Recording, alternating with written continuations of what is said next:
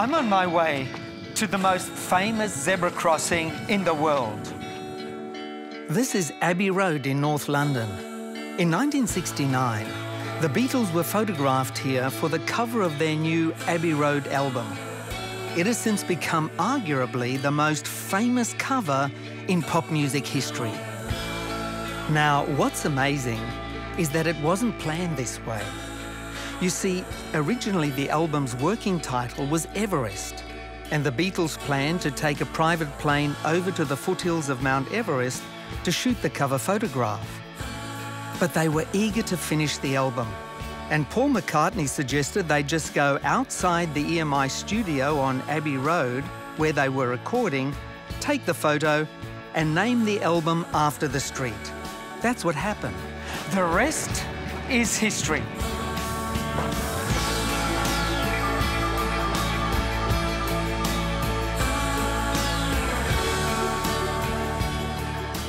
Sometimes, success is all about being in the right place at the right time. You can't plan it, you can't control it. But when it happens to you, you sure will know it.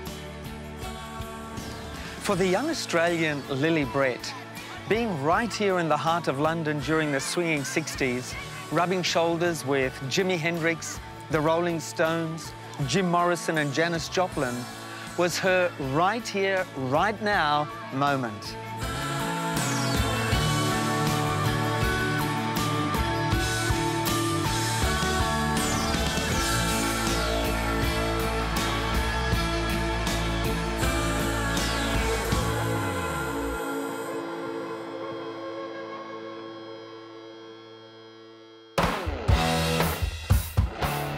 Groups such as the Beatles, Rolling Stones and Jimi Hendrix created the soundtrack that was rock and roll. This sound drove the generation of social revolution in the way people thought, people felt, and how people expressed themselves, but most importantly, the way people lived. Imagine arriving here from sleepy Melbourne as a young teenage rock journalist and finding yourself in the front row of one of Jimi Hendrix's first London concerts. And then meeting the man himself in his dressing room after the show. Unforgettable? Definitely. Unrepeatable? Yes, in every way.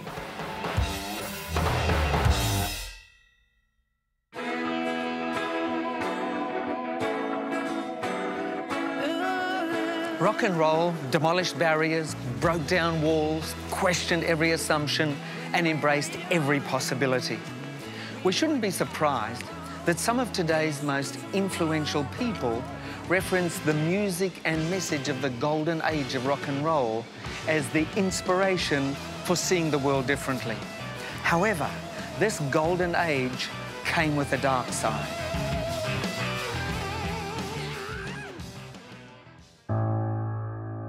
Brett lived through this dark side.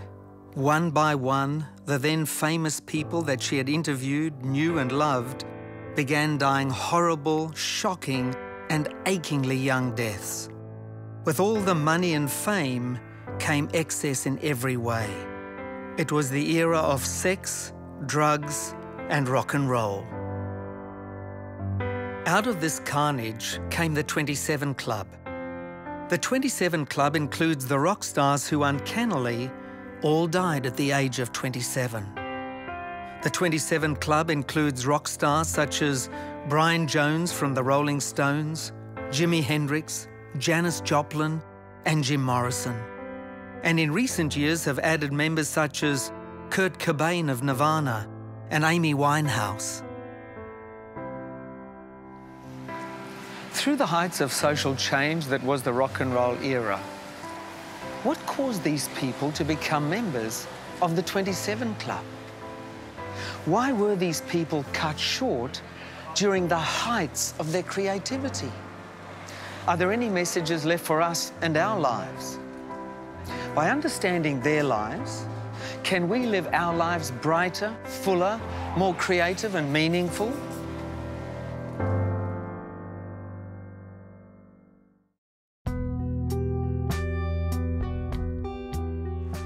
What are you doing here?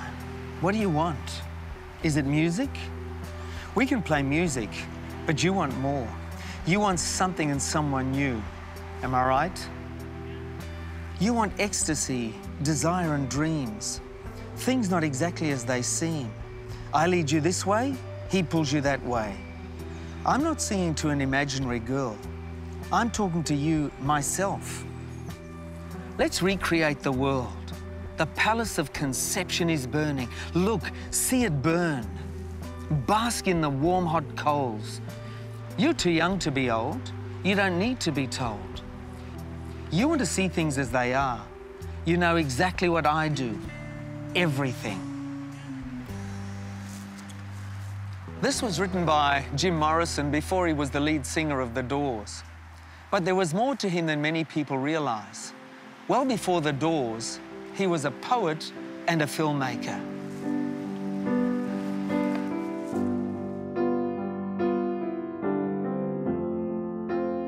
Morison read widely and voraciously, being particularly inspired by the writings of philosophers and poets. He was influenced by Friedrich Nietzsche, whose views on aesthetics, morality, and the Apollonian-Dionysian duality inspired Jim. Morison would often make reference in his conversations, poetry and songs. His senior year English teacher said, "Jim read as much and probably more than any student in class, but everything he read was so offbeat.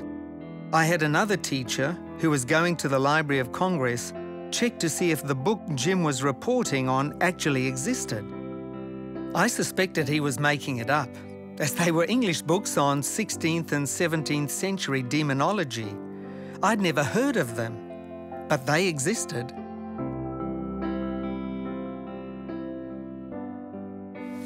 Morison's stark, surreal way of using words paints pictures that, to this day, evokes images and emotions that break through the mundane.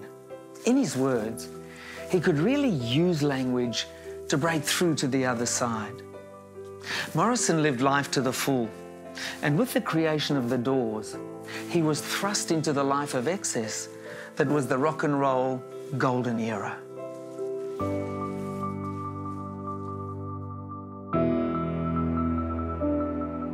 It was before Morison was famous and the front man of The Doors that he met Pamela Courson. Reportedly, it was at the Flag nightclub on Sunset Strip. Their relationship, however, was tumultuous, with loud arguments and repeated infidelities by both parties. However, Pamela supported Morison's love of poetry and encouraged him to develop this. Nietzsche wrote, "An artist has no home but in Paris." The city, filled with cafes, theatres and galleries, seemed the perfect place for Jim. In 1971, he joined Pamela in Paris, where they rented an apartment on the Rue Beautrellis. This is where he observed and quoted, "A friend is someone who gives you total freedom to be yourself." If this was correct, then Pamela was the best friend Morison could have.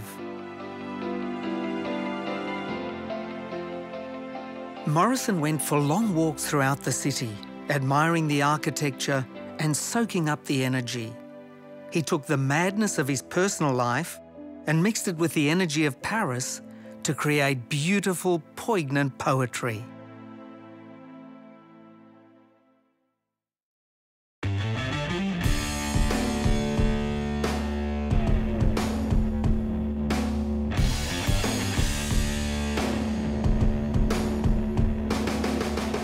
Over the course of Jim Morison's career, and with the ever-growing success of The Doors, he began living a life of substance abuse.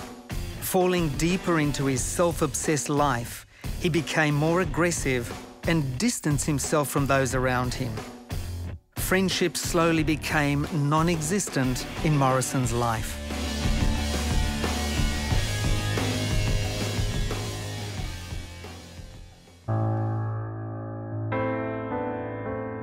On the night of June 22nd, Morison ended the day by snorting some of Pamela's heroin.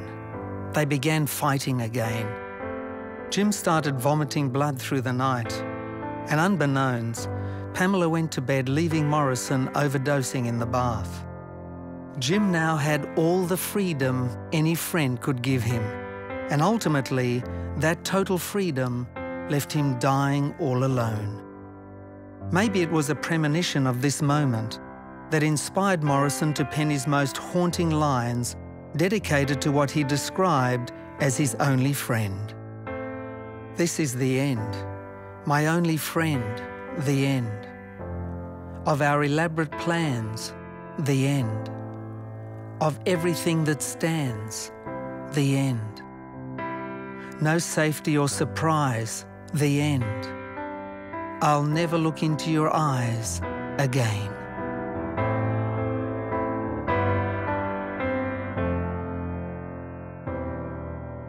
Witnesses reported that Morison was hastily buried.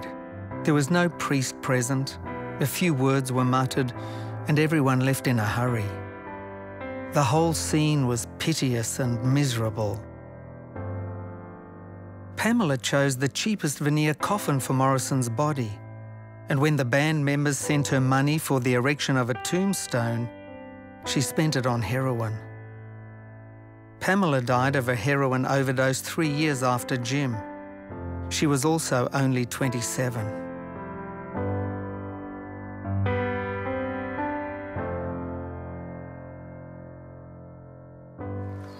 Morison was a brilliant writer who's been relegated to the ranks of oldies pop stations and the memories of fading hippies. He had the makings of a great poet. He could have achieved his ambition and left his mark in the world of serious art. However, it was a very cold, loveless, unfulfilled end to a life built on a mistaken recipe of true friendship. Today you can still find Morison's image on T-shirts and posters, and the Doors music playing on radio stations around the world. But what you won't find is a Jim Morison friend. All the beauty of his art devolved into death, bitter recriminations and deep distrust, and his earnings going to the father that he disliked. The people who loved Morison didn't know him. The people who did were left too bitter to love.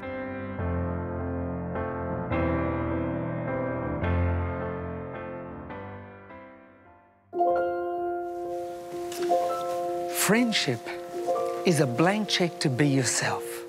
How can we know? Because that's what God gave us.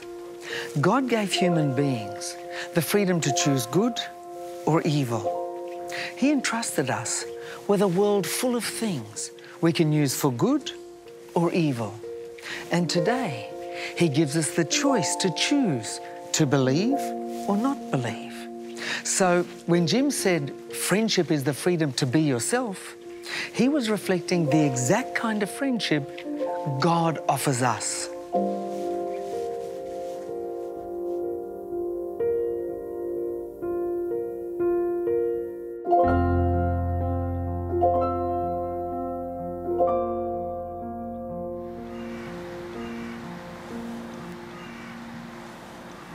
But true friendship, true love, is more than simply granting someone freedom.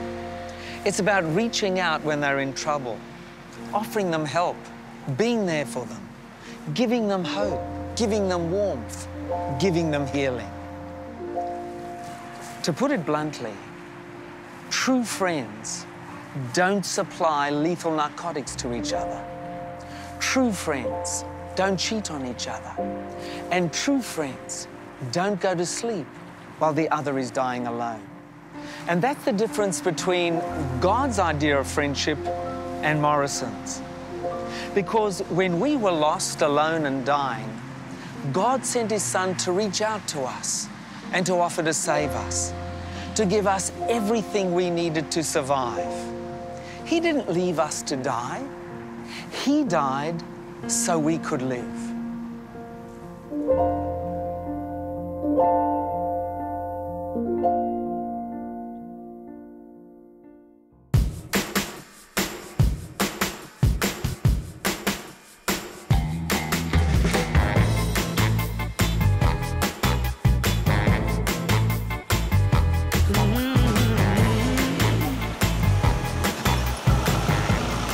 Across in the UK, another prodigious talent emerged 2 generations after Jim Morison's decline.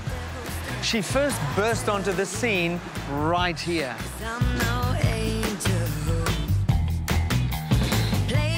No one was expecting a retro American jazz sound to hit big in the 2000s. And even if they weren't looking for it to come from, of all places, a small jazz club in London Soho. But that was before a girl named Amy Winehouse walked in. She was tiny, she was young, and she was decidedly middle class. I love the one that got away.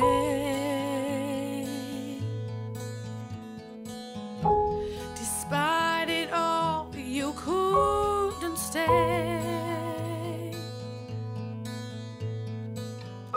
Not only known for a powerful, soulful voice, but also for her poignant, delicately woven compositions. The songs she wrote were so personal, so honest, so transparent, that when you listened to her music, you couldn't help but feel like you knew her. The person fans got to know was vulnerable and troubled. She struggled with alcohol, and she struggled with rejection. With her lyrics, she took fans into the darkest nights of her soul. And somehow, when they arrived, fans felt a strange sense of belonging. And if by understanding her pain made our pain a little less unbearable.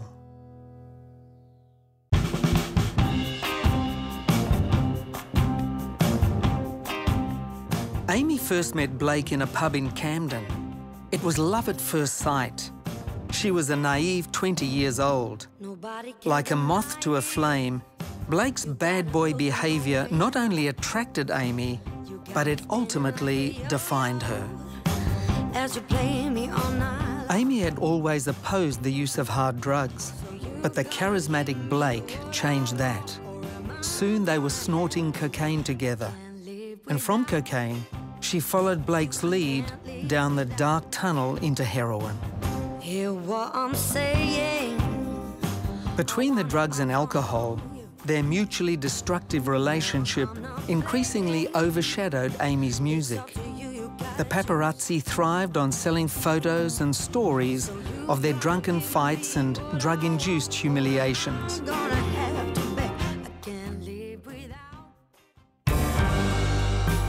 But in the middle of all the madness, Amy's second album, Back to Black, stormed the charts, becoming one of the best-selling albums of the 21st century. The songs were inspired by Amy and Blake's stormy relationship, with the title track focusing on Blake leaving Amy for another woman. Art was imitating the very real pain in Amy's life. Untouchable souls living life on the edge, no regrets. Newspapers began to publicly express concern for Amy's health, as did her father. A photograph emerged of the pair leaving the Sanderson Hotel smeared in blood after a drunken argument. Amy's concerts degenerated into a series of embarrassing letdowns, with crowds turning nasty when she was too drunk to perform.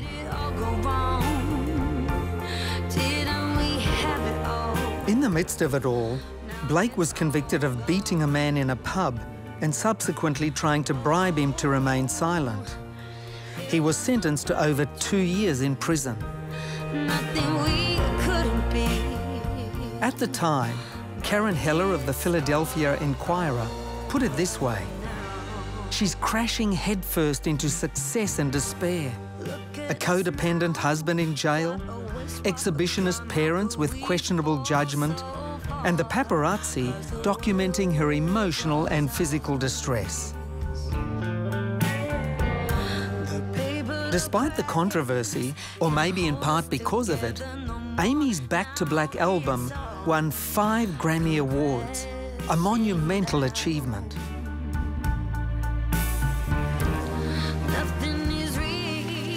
For a moment, it appeared Amy's life was back on track.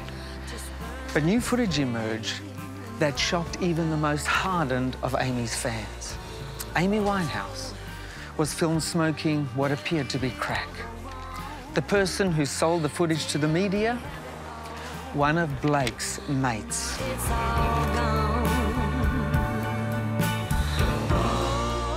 In Amy's biggest hit, she sang, "They tried to make me go to rehab, but I said no, no, no."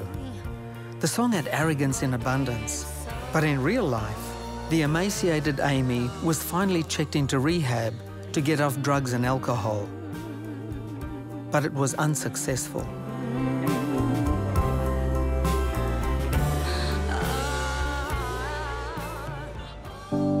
Shake the night and let it go. The storm won't wake me anymore.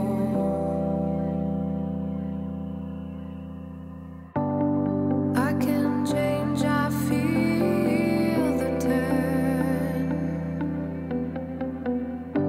What's left to love, I know I'll learn.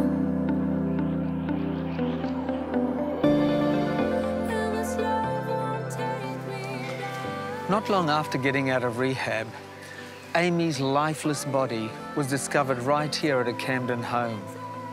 Her body, weakened from years of intense drug and alcohol abuse, had finally given in.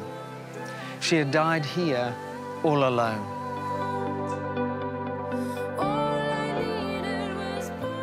It's hard to imagine a woman so talented, with so much to live for, dying so young and so abandoned.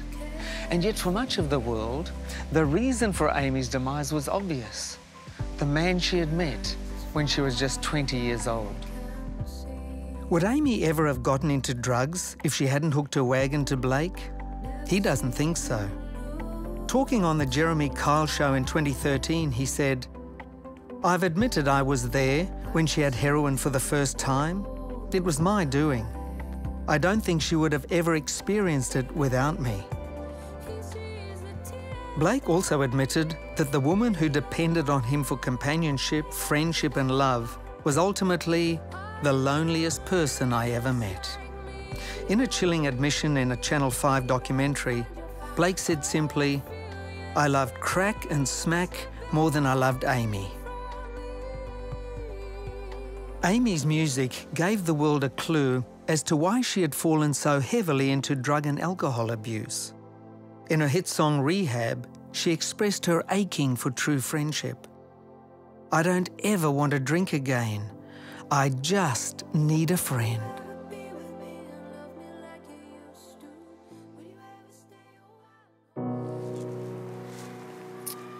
My heart aches when I share the story of Jim Morison and Amy Winehouse. Their lives were cut short by their own choices and destructive behaviour. They should have blessed their families with love and support. They should have felt complete, cherished and fulfilled. Instead, all that is left is emptiness and the pain to go along with it. Some people think the early tragic deaths of Jim Morison, Amy Winehouse and the other members of the 27 Club were planned as grand, romantic, artistic gestures. But not Lily Brett, the Melbourne teenager who met Morison, Joplin and Hendrix in the swinging London of the 60s. Speaking years later on the ABC, she reflected on great artists she knew who died young, saying simply, "I don't think any of the ones who died thought they would die. There was a lot of ignorance about what drugs can do. Those people had no idea they were going to be dead." But that doesn't have to be us. We don't have to die alone and abandoned by those we put our faith in. We can turn to our friend and Saviour and be accepted, forgiven, cherished and loved.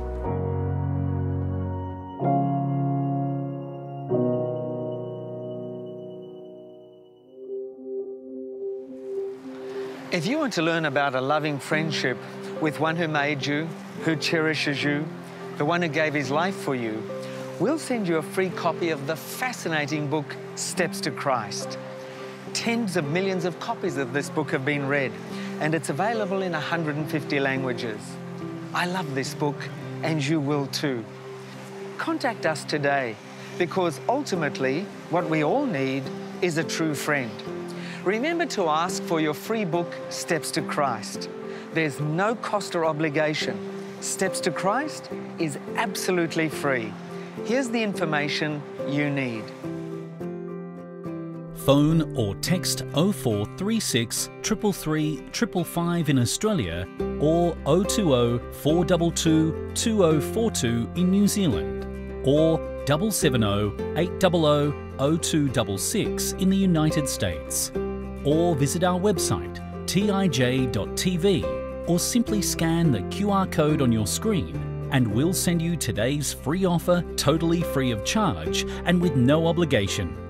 You can also write to us at GPO Box 274 Sydney, New South Wales 2001 Australia, or PO Box 76673 Manukau, Auckland 2241 New Zealand, or PO Box 888717 Atlanta, Georgia 30356 USA.